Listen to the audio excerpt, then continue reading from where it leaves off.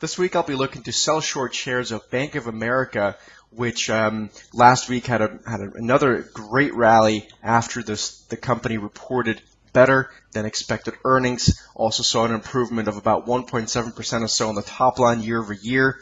Part of that was because the company had reduced legal costs, but investors looked past that and started bidding the stock even higher.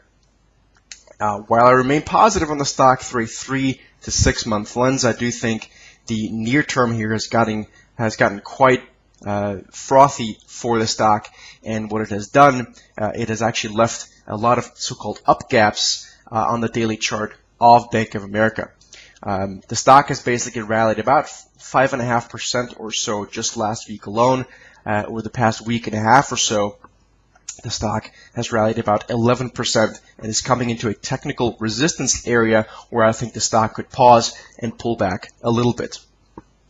Specifically, I'm looking for the stock to fill two of the up gaps from last week. So specifically what I'm looking to do is sell short shares of Bank of America upon a bearish reversal below $17.90 with a stop loss at $18.20 and a price target at $17.20.